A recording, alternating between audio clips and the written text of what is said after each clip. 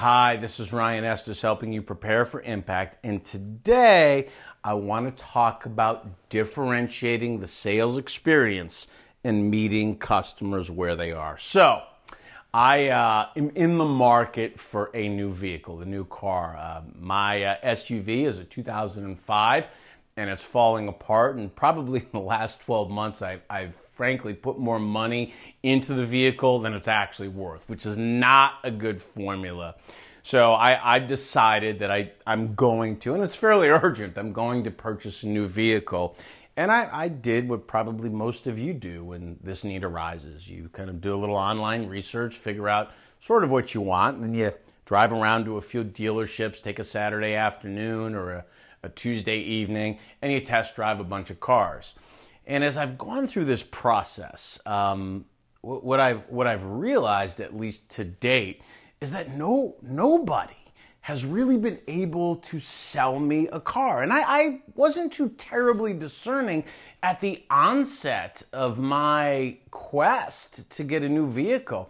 I live here in Minneapolis. I just drove down Highway 394 where all the dealerships are, and I started going into them and driving SUVs. But the process and follow-up and negotiation and what my car was worth on trade, it was just miserable. So I hit pause on the whole thing. And what I've realized through this is that traditional model is absolutely being disrupted.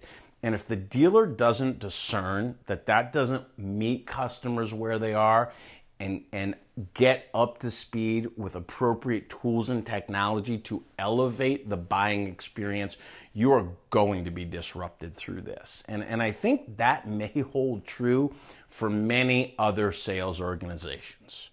So this week, I want you to audit your own sales experience and consider, how is this moment in time evolving what customers need or expect from you, and what can you do differently, and how can you leverage technology to meet customers where they are.